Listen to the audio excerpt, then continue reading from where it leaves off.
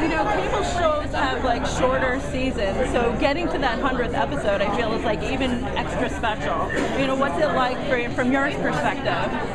Extra special, like a special sauce on a burger from some unknown burger chain. I won't mention. It was great. I mean, we just would do it one show at a time. We never knew in one season whether there would be another season, so it happened a little at a time. And they tell me it's very rare in cable, and we should be very pleased and proud, and I am. But I'm also sorry I won't do it anymore, because I feel like we have so many directions to go in now, and it's such fruitful ground. We could keep going, but you know, it isn't my choice. If it was my choice, I'd go to work for the next 3 years on the show.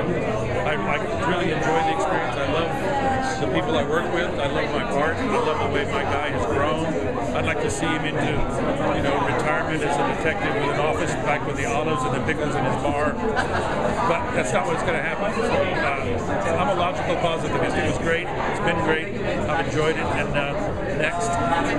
Well, I mean, with your character, they incorporated your music, love of music, and your, you know, ability to play. How was that?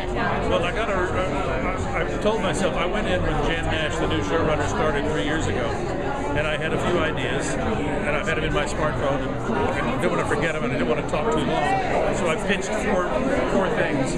She did all of them. So then I thought, holy cow, I'm going to be very careful what I say to this woman. But it was the music, it was the retirement, it was a couple of other ideas, that all of which that I thought about a lot before I pitched them, and they showed up, all of them. So, and you know, I got a great part out of it. And the music thing, I mean, my mother, who just recently passed away, well, a couple of years, but she always wanted me to get my music out there. You know, I was always playing for her and around the house, but I don't want to go out and be a roadie and carry my own stuff and stay up later than I want to. So to do it in the context of the show, and I got to say, when I did do it, it was very appropriate. It wasn't stuck on, and it was really fun for everybody. It really was. I'll never forget the first time I did it, and I don't think any of them knew that I played and sang. I didn't know they hear me playing the guitar, but I'm singing, and the smart director, Norman Buckley, shot them reacting to me singing the first time I did it. So they were all like, and they were really beaming. It was great. So, all good. I mean, what kind of director is Angie Harmon? Enthusiastic, fired up, and good. And I was most impressed by the quiet direction she gave to other actors. Because I know she's instinctively really makes great choices, and to see her articulated in a gentle, just slide it in that way was very sophisticated directing, actually. And she just was so enthusiastic and loved it. And you'll talk to her in a minute. She's pretty fiery. I mean, what do we see Corsac doing in the 100th episode? Crying and no, we solve a murder, you know, as we do every time.